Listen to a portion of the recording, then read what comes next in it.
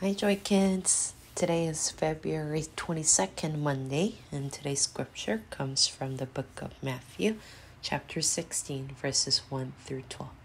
The Pharisees and Sadducees came to test Jesus. They asked him to show them a sign.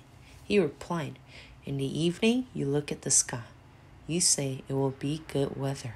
And in the morning you say, today it will be stormy. You know the meaning of what you see in the sky, but you can't understand the signs of what is happening right now. An evil and unfaithful people look for a sign, but none will be given to them except the sign of Jonah." Then Jesus left them and went away. The disciple crossed over to the other side of the lake. They had forgotten to take bread. "Be careful," Jesus said to them.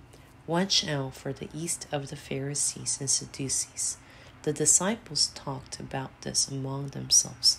They said, "He must be saying this because we didn't bring any bread." Jesus knew what they were saying. So he said, "Your faith is so small. Don't you understand yet? Don't you remember the 5 loaves for the 5,000? I wasn't talking to you about bread, but watch out for the yeast of the Pharisees and Sadducees." Then the disciples understood. He was warning them against what the Pharisees and Sadducees taught. Amen. All right, Joy Kids, go meditate and then come back. All right, welcome back. So today's title is Dangerous Bread. So even before today, right, if you have done daily devotions on other days, what happened was that there were a lot of signs and miracles that Jesus showed. Yet, people were still asking for signs. And so Jesus is replying, saying that, when we wake up and if we look at the weather, we should be able to tell what's going to happen today, right? And so Jesus is saying that through the weather, we're able to see what is happening right now. And so through what is happening, we should be able to tell what time or what is happening and where the Bible is telling us the current time is. And so Jesus moves on saying that only signs or only miracle that you're going to be seeing is the Jonah sign. And we talked about it before during one of the daily devotions, but the Jonah sign refers to Jesus dying on the cross, and after 3 days Jesus will be resurrected, just like how Jonah spent his time inside the stomach of a fish for 3 days. And further on, there's something that Jesus says. Jesus says that we need to watch out for the yeast of Pharisees and Sadducees. And apparently the disciples did not understand anything of what Jesus was saying. But throughout the Bible, do you guys know what yeast does? For those who bake or have parents baking at home, yeast makes everything very big.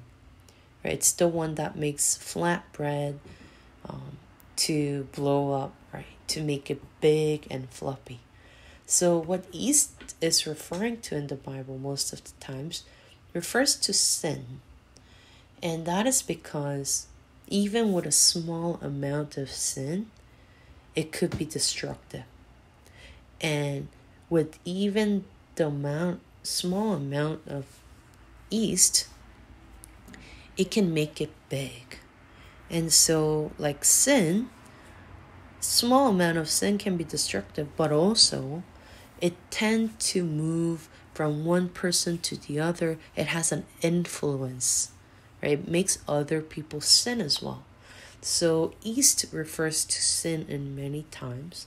And during this time, Jesus was telling them to be careful of Pharisees and Sadducees' teachings. Whatever Pharisees and Sadducees say, it's something they have to be careful because, false teachings can be very influential and also it can be destructive. So, even today in the world, there are many people who teach false teachings of the Bible. They make up stuff. they say some people are Jesus, and they're referring to people, and they also teach that, there are no heavens or hell, and that is because they are a fake people or fake religion that wants to move people away from Jesus, the true word of Jesus.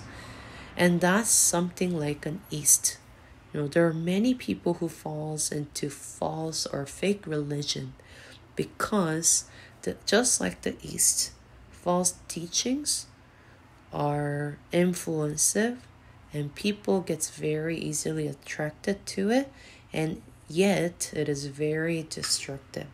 So when Jesus warned people against what Pharisees and Sadducees are teaching, Jesus is referring to possible people who are going to make people not believe in Jesus Christ.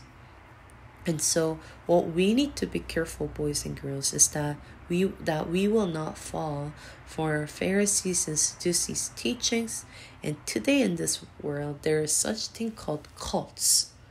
And those are people who read the same Bible as us sometimes, but they change the ending, right? They say that we shouldn't be going into, or they say that there are no heaven or hell, or they say that this specific person is a Jesus, and they say that the Bible is not fully truth. And so we need to be careful that we will not be deceived by false teachings, just like Jesus warns us. So I challenge you, boys and girls. That is why we are reading the Word every day, so that every day we'll be led by the Holy Spirit and it will guide and teach us the right words of God. So we have to stay alert and we have to be discerning. And so let me read the Potter's Wheel for today. The religious leaders ask Jesus to do something supernatural, but Jesus says that they even miss the signs that he is doing right in front of them. Jesus then leaves to go to the other side of the lake. The disciples forgot to bring food, and the people are hungry. They are able to get some bread, but Jesus turns it into a lot more. So today's question is, what is the East referring to? So what is the East referring to? So comment below. Let me read the prayer. Dear Lord, help me to recognize that I hear false teachings. Help me to be brave and to be able to stand up to them.